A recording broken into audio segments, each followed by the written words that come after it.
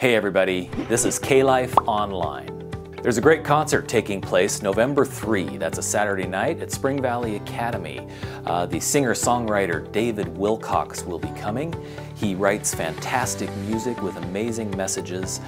He isn't overtly a Christian, but he has wonderful messages in the music. He's also a fantastic guitarist. If you'd like tickets, go to the KLIFE update page on our website. On Sunday, November 4, we have a church business meeting taking place here in the fellowship hall. It'll start at 9 a.m. with some breakfast, and we should be finished around 11 o'clock. The primary focus of our meeting will be to discuss a proposed building plan to put a new classroom wing onto our existing facility. We think this is a really important time for us to discuss as a church family the need for space, for classrooms, for adults, for children, for everybody who comes to be a part of our ministry here at Kettering, to have more space, more area to carry out the ministry God has put us here for.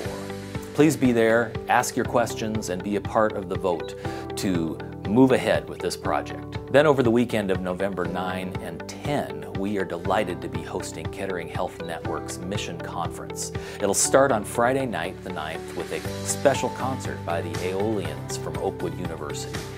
They were gold medalists at the World Choir Competition in South Africa 2017.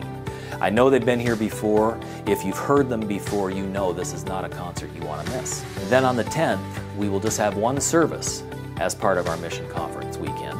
There'll be lots of music, reports of what's going on, a special guest speaker, Daryl Ward. The morning will begin at 9:15 with a special breakfast and display time in our fellowship hall, followed by 10 o'clock Sabbath school and 11:15 for the main service.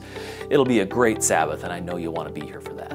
My name is Monte Torkelsen, and this has been your KLIFE Update.